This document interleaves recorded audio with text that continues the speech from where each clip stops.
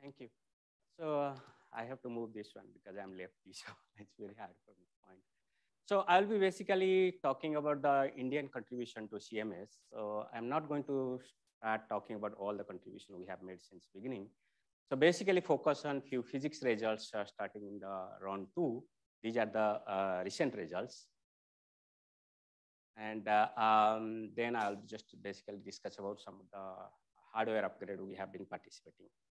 Now, a little bit about the CMS, how big the India CMS collaboration is. This is the CMS collaboration, about 6,000 people. We are about 160 participants in CMS, and there is about 247 institutes, and we have around 14 institutes from India, out of which 4 are Dighe institutes and the rest are DST institutes. Now, the CMS has made enormous progress in getting lots of data, about 211 in one data. This is combined one since 2010. And these are the splitting year-wise. And the peak luminosity has increased twice as the designed luminosity. And as we get the luminosity or beam intensity gets higher and higher, the number of interactions or proton-proton collision for bonds crossing gets increases. And that puts a lot of challenge in the detector hardware, and I will just come back to it later. And now we are collecting data with 13.6 TeV center of mass energy. Now, what kind of, so we have about 1,170 papers, and about 10% of that papers have Indian participations, not like only Indians have worked. It's an Indian collaboration along with other people, they have participated. There are some papers only Indian groups have already contributed. And that constitute different areas. We have different physics groups. And for example, CMS physics program has Higgs, the vector bosons and top quark beam agents, Fuji, and other exotics, and so on. And that contains a lot of different sub-sections of the physics, the detailed physics studies. And the India CMS collaboration participates almost everything, including even heavy ion physics. We do take heavy ion data, which I'll come back later and show 1 or 2 results from there. Now coming back to, I will show you few from each, because as I said, 10% of the papers is too much. I'll show you some of the recent papers using the round 2 data, and only got 5, 7, or 10 of them, and very briefly go through them. And these are, I haven't put the names, but these are the papers which have only contributed by Indian groups. First, starting with the Higgs boson, we started with still searching mode in early 2012 to observation in middle 2012. And over the time, we have made enormous progress in Higgs, studying the properties of the Higgs, including the couplings and couplings to the 3rd generation. And then it's a precision mass measurement, which is almost a factor of 3, 2.5 to 3, since we started 2012. Now, about the specific physics contributions, this is all the results I'll be showing is using the 13 TeV data, around 2 that is collected during 2016 to 2018, 3 years. And this is Higgs 2 BB and 2 photons, and where one of the Higgs goes to 2 BJs and the other Higgs goes to 2 photons. And that's sensitive to Higgs coupling, self-coupling. And the production mode is basically gluon and HH modes, even though it's much smaller than the GGH mode, the cross sections. And there are parameters, 5 parameters controlling these interactions, and these are the standard model interactions, and there are some parameters which comes from the beyond standard model interactions. And you can see most of the Higgs, when we do analysis, look at the peak, like you have seen the earlier slide, Higgs to gamma gamma, and you don't see any significant signals in the Higgs mode. And so this is basically one of the 2 photon invariant mass and the 2 jet invariant mass, and you don't see any significant excess compared to the data. And so we put the limit on the cross-section times the branching fraction, and that is about less than 1 femtobarn. And that is still 7 to 8 times larger than the standard model predictions. So we have to wait for the more and more data. The other one is basically TT bar H and TH production in the multi-lepton channels, where the Higgs decays to WW tau tau or GG modes, where the W tau or GG goes to leptonic modes as well as the hadronic tau hadronic modes. Depending on the leptons as well as the number of leptons and number of tau hadrons, you can split the whole topology into 10 subcategories, depending on the number of leptons and hadronic tau decays.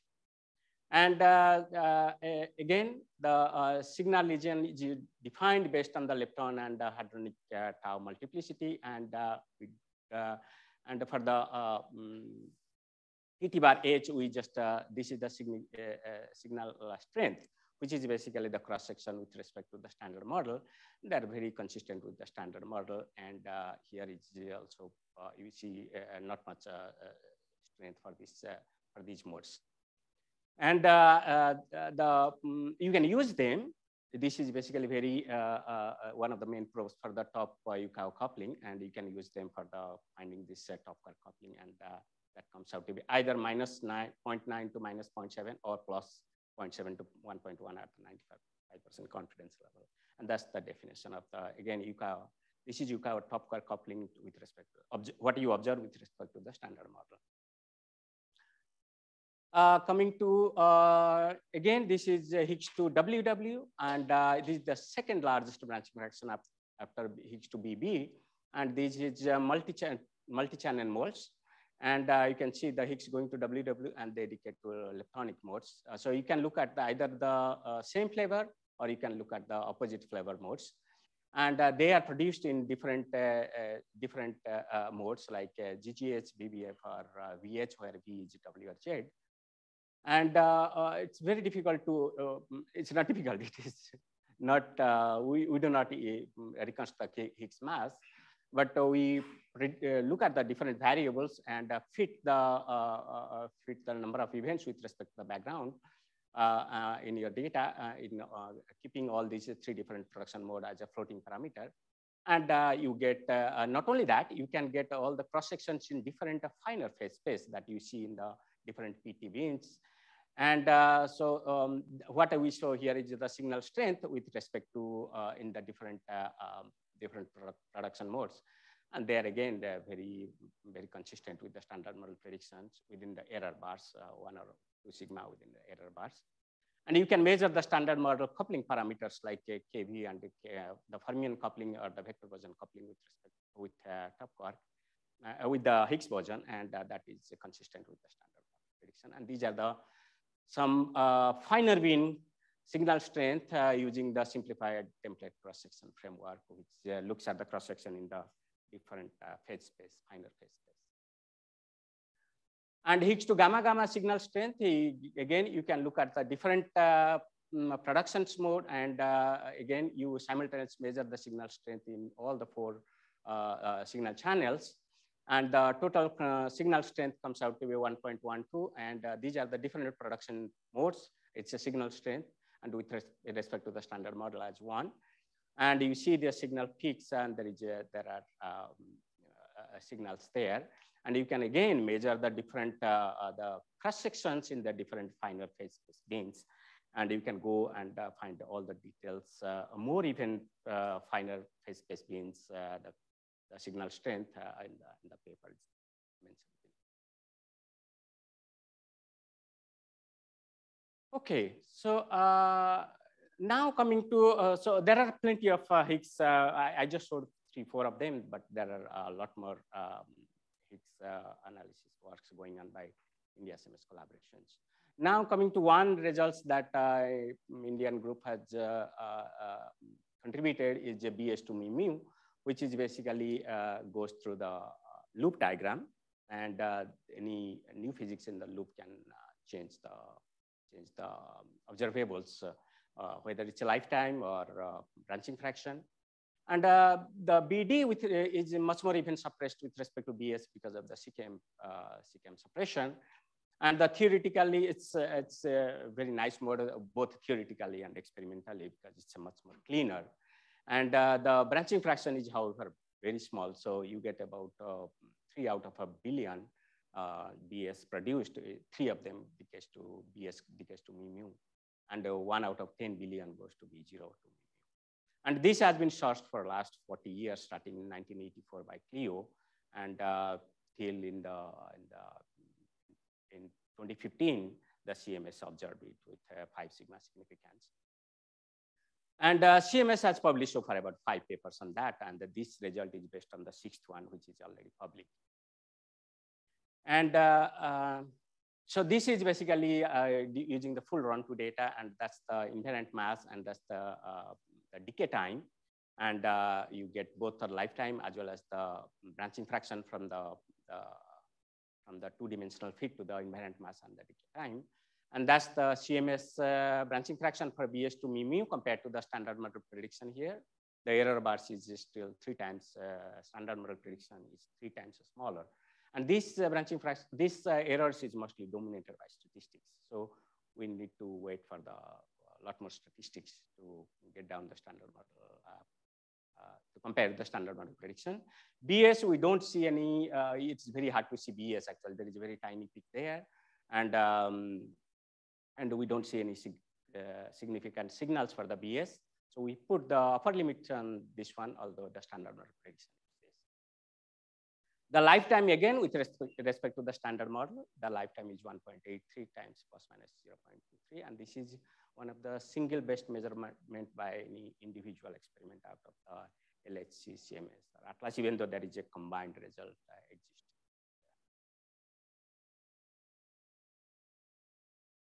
Okay, now come to another one, supersymmetry. There are a lot of groups in Indian collaboration working the supersymmetry. And I will focus on 2, 3 of them. And because I will be showing the similar slides almost all the time. So I want to tell you the general strategy they follow in the supersymmetry so that when I show the same slides, you know what I am talking about. General strategy is basically, if you have a supersymmetric, in some observable supersymmetry is dominated, just look at the signal dominated region, and we call it the signal region, and where we just blind the data here and wait till last minute. We freeze all the procedures here in the non-signal region. And then after all the background estimation method is validated, we just unblind this data. This is for the 1-dimensional distribution, but if you have 2 or 3 or 4-dimensional distribution, we even subdivide the signal region to multiple bins. And there is a control region like this, which is dominated by backgrounds. And we try to use that to estimate our background methods. And we validate it in some validation region, which is disjoint with signal or control region. And once the validation works out, we just look at the signal region and open the data and compare with the backgrounds. And if the data is, there is enough excess, then we just try to understand that one. If we don't see enough excess, then in the multidimensional space, we just put that some exclusion plot. And that's what I will just go on showing from now on. And that's one of these bins. You can see, I was showing the 3 bins earlier. Over there, like signal region 1, 2, 3 bins, but there are people who use even 200 of the or 200 bins. So one such thing is basically strong production of gluino and quarks and going to the top quarks. And this is the multi-jet. So all the top going to bottom and W going to 2 jets. And so in the final state, we have a bunch of jets and with the missing ET coming from the LSP here. And we have about 174 signal search bins in the 4-dimensional space, and they are the 174 signal search bins. And each bin, you can see the standard model background, which are colored ones with the data points. They are almost very consistent with the background. There is no excess. Those points with excess has very higher statistical error bars. So they are consistent with the standard model backgrounds. So if we don't find any significant excess, you can put the limit, and the limit on the gluino as well as stop quarks as well as the lighter quarks comes out to be around 2.3 TeV, and it's about 1.2 TeV, and this is 1.7 TeV, which is basically about 200 to 300 GeV. better than the previous results. Similarly, in the other modes of the stop, we have fully hadronic again. The fully hadronic with a better, it's a different, even though it's fully hadronic, it's a different algorithm we use for the top quark and W boson tagging algorithm. And we do not see any excess in these things. And we, again, put the exclusion limit in the stop. In both the scenario of stop minus LSP greater than MW or less than MW. And the gluino mass, again, it's about 2.2 to 2.3, 2.2 to 2.3 TeV exclusions.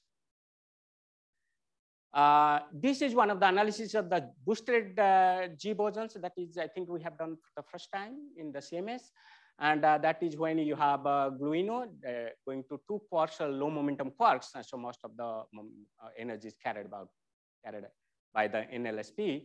And then with the low mass splitting, and so you get a G boson to be boosted, and you get a very wide cone actually for the boosted G bosons.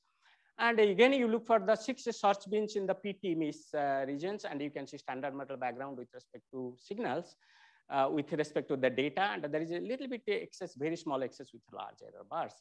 And you can see if there would have been at gluino at 1.7 TeV, you would have seen about 10 events there instead of about 1 event there, and there is nothing there. So you put the exclusion limits on that one. And again, this is again, I'll just go on in the tau decays in the hadronic modes, and we do not see, this is the little bit lesser data. Again, we do not see any excess, and we put this, I'll just go on very quickly. And this is another very exotic resonance looking for the excited quarks and radiating the photon and the jets. And you can look at the photon jet invariant mass. And if you see any peak, then you know that there is something there, but we don't see anything. It's the data is very flat and there is no peak. And based on that, you can look at, you can basically put some constraint on the mass of the excited quarks. And the data has gone to of the order of 6 to 6 TeV, 6 to 7.5 TeV. 6 TeV for the excited quarks, and our B star about 2.2 TeV. For a quantum black hole, that's about 7.5 TeV. I think this is done purely by the Indian groups. And this is multi-lepton channels, and I want to skip it, looking in the 3 different, interpreted in 3 different contexts, and we don't see any signals there. And so I just put the upper limits on each of these things. Well, the type 2, type 3 CISA, these are the heavy fermions there, and you see these are the vector-like leptons, and this is the leptoquarks decaying to final standard model particles. We do heavy ion physics. We take about 1 month every year during the runtime heavy ions, and one of the things that we have done looking at the femtoscopy, which is basically looking at if you have basically looking at the particle emitting source region, if you have a particle coming out from the QGP, how big that region is, and that following the femtoscopy tool. And people, for that, you have to look at the same particle emitting from the source. So people do look at the pi or KK, but we have looked at the Kesher, lambda, which are neutral particles, looking at our sensitivity of the detector, CMS detector to this kind of particles. And this is basically the size of the source as you go to the centrality, and that this is a full centrality, and that's the low centrality. When you have full centrality, you get the bigger size of the source. And then you can talk about whether the force between them when they were in the QGP region, if they were attractive or repulsive based on their range, actually the scattering length. Okay, I'll just last 6 minutes, I will talk about detectors. And this is, you have heard from Satyaki, like we need to have with a 5 times more the luminosity and with a huge number of pileup, we need to upgrade our detector to keep up with the intense particles coming out. And one of these, so we'll be starting with 2025. It was supposed to be 2025. Now we are moving to 2026 because of the COVID reasons. So now LS shutdown will be 2026 to 2028, 3 years instead of 2.5 years earlier. And the round 4 starts at 2029 instead of 2027. And there are some detector upgrades happened actually since this last shutdown. There's something going on basically in the end of next year. There'll be some GEM also, which is the Indian group are participating. They'll be replaced. But major detector upgrade will be happening here in most of the detector upgrades. And what we'll be doing is basically all the left sides is basically replacement of existing system or detector, including the electronics. And these two are basically where will be detector upgrade or replacement, the electronics upgrade or replacement. And the ones that you see in the greens is basically completely new detector that will be installed during the phase 2, which is 2025 onwards. And out of that, I showed that many of these detectors upgrade India CMS is participating, and one of these basically a level 1 trigger. This is trigger the electronics readout boards, and keeping the bandwidth from 100 to 100 kilohertz to 750 kilohertz, as well as the trigger decision making, which will be increased from 4 microsecond to 13 microsecond, within which the trigger should decide whether to keep that data or not. And not only that, this will accommodate the tracker information now, which will be included in the L1 trigger. And this is basically that this is already fabricated and within Indian companies, and fabricated and assembled within India. And the other one is a tracker. This is the tracker modules. You see each of them. And now in the phase 2, we'll have a lot more smaller material. You need small material when the tracking particle goes, so that they don't get multiple scattering and change their momentum. And you can see this is as a function of radiation length. And these colors basically tells you, like, say, how much before inner tracker, within inner tracker, in between inner tracker, outer tracker, and in the outer tracker. Still, you see very small material, so that gives us much more precise momentum measurements. And we try to build once about 1,100 once such small one. So we want to build 1,100 of them in India. And this is how it looks like, each of them. And if you expand it, these are the each components. You want to put them together, and these two sensors should sit on the top of each other at the micron level precision. And that's what we have built already. One of the dummy modules and one of the functional module that is built in India. And this is very important because of the reagents. Actually, this should be used in the one of the major role for this detector is basically will be used for the L1 track triggering. The second one is basically EdgeCal, and basically the process where, for example, if you look at one of the example is BBF and BBH, and then you can see this Higgs going to gamma gamma. This jet and gamma, they can be very close to each other, and with a lot of pile of environment, you will not be able to see. But this calorimeter has both, not only they are very precise, but it's a timing information is there.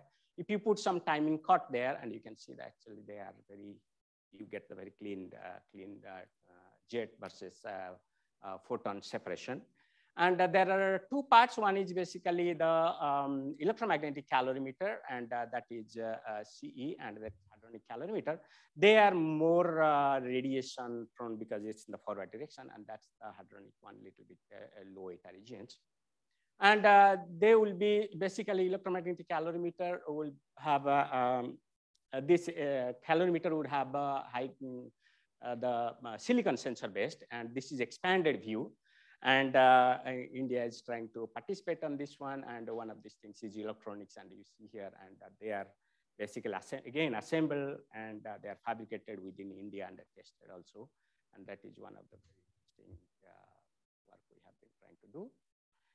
The other one is a muon upgrade. We have muon has drip tubes as well as RPCs and cathode strip chambers. And here in the end cap regions, we have there the GEM foils, and we have already contributed in the GE21 here. And but there is more in the phase 2. There'll be ME0, which is basically covering to about 3 in the pseudo rapidity regions. And we'll be basically providing the GEM detector on this one. And again, we have been working on this since last few years, and prepared this GEM foils and tested it and assembled it and tested it. This can be used also with different medical imaging purposes. And yeah. Yeah.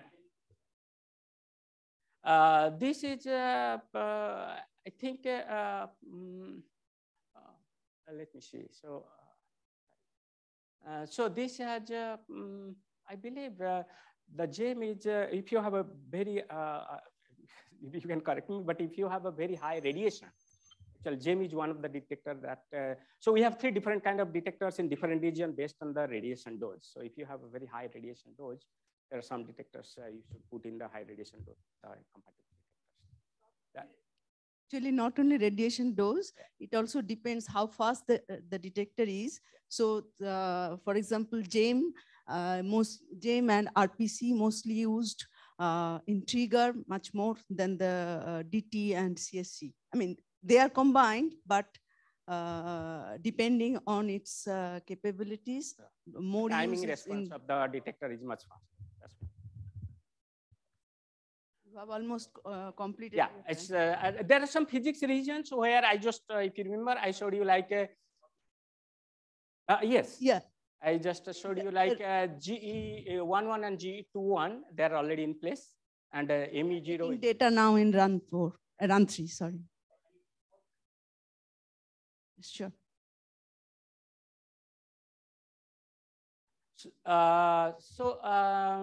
We had actually earlier like muons and calorimeter hits in the trigger. Now we are using particle flow as a new algorithm. So most of the detector information will be there. There are some physics regions you can see in the round 2 how the BS2 mu and B02 mu looks like, and in the phase 2 with a detector upgrade how they are separated. It gives a lot of good control over our physics output. So I want to summarize it. So we have been working very successfully in the last more than a decade of data taking. And we are participating both in physics analysis as well as hardware. There are also plenty of software. I did not mention plenty of software activity. And specifically the detector technology is very challenging now. We are participating 4 of them. And next few years, we'll have really productive data, and we'll just see how the physics comes out. Thank you.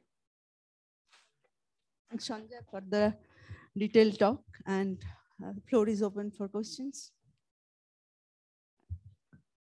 Yeah.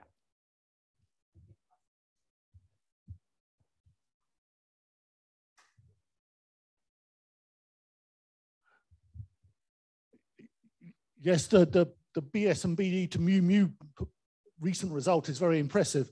I'm wondering how that sensitivity will continue in run 3 with the increased pileup. Will it scale with increased luminosity, or will it well, that's with, I think it's a 3 attoband data, I guess. That's how it will look like. You are mentioning how it would look. I'm wondering about run 3 initially. Just run 3, I think this is 3 attoband, but I think,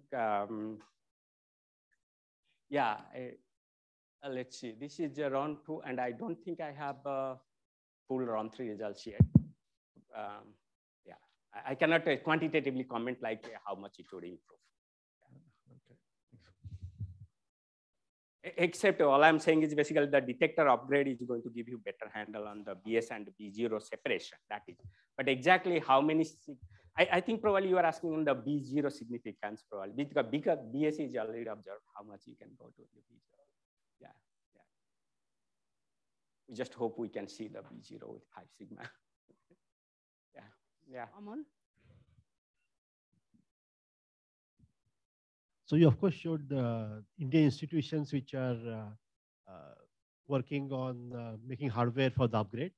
Are there any industries that are playing a big role in this? Yeah, so there is a specifically electronics. There are Bangalore has Micropack and Peninsula. They are actually working in the electronics, and the institutes like there are like IIT Madras and other institutes. They are producing the mechanical components with their engineering department. So that's what we are. So say what fraction of the hardware upgrade part happens in the labs of our institutions, including You mean assembly? Assembly, everything happens. But for example, if you look manufactured in some Indian industry. Yeah, so I can add. It's very. Maybe I can add a few. You have to go one by one, and I can explain you in one by one a detector where the industry gets, where the outside goes one by one. But we do have, for example, the tracking detector. The sensors cost a huge amount of money. Only one company, that's Hamamatsu in Japan, they qualify to produce it actually, and they have to produce. They have to give it to everybody in CMS.